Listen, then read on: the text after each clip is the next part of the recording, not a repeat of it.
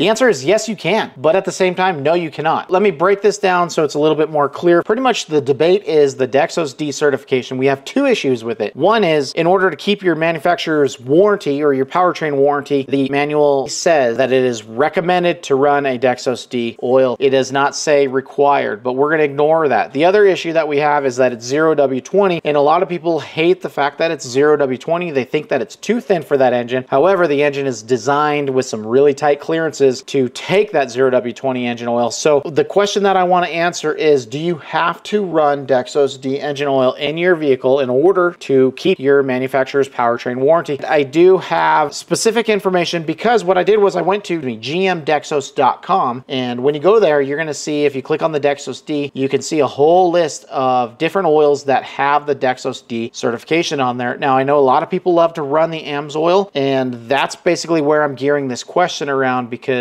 that's the big oil. It doesn't have the DexosD certification. However, it does say on there that it meets or exceeds. So let's get into my email that I sent them. I just clicked on the contact us button on the gmdexos.com website, and I sent them this. Hello, I own a 2024 Chevrolet Silverado with the 3.0 Duramax Diesel. I understand the engine calls for a 0W20 diesel oil and recommends DexosD certification.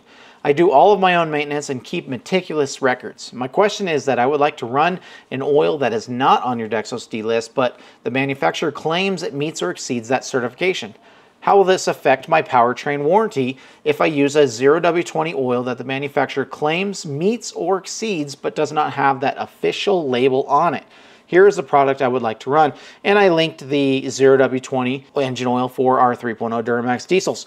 Any help would be greatly appreciated. Additional question, in regards to DexosD, what does the DexosD testing do that would make it superior to other diesel oils? I understand the gasoline Dexos is geared towards removing LSPI, but what is the difference with the diesels? And after a week, they got back to me, and here's what it says. Dear valued customer, GM does not comment on performance claims of products not licensed under the GM Dexos program.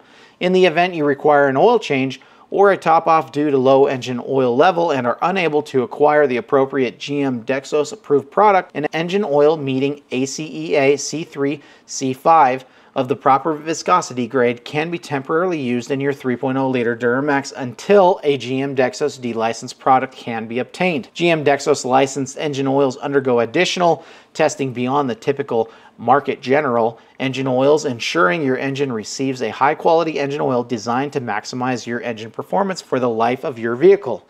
General Motors appreciates your business and thanks you for being a loyal GM customer. What we have from there is that, yes, you can go ahead and pour it in there, but you better not leave it in there. So there we have it. We have some direct info from gmdexos.com in regards to the Dexos inquiry. And now, while it may have answered some questions, it also may have sparked up some new questions. And I don't know if it really answered if this will void your powertrain warranty. However, it is recommended that you just use Dexos approved oil, DexosD approved oil. Since now the mobile one has an option available for our 0W20, it's readily available. A lot of guys are commenting that they've picked it up from multiple different websites, as well as Walmart. So 0W20 DexosD certification is really not that difficult like it was a couple years ago. However, you run what you want to run, and I just wanted to share this information with you. Thanks for watching. I'll see you next time.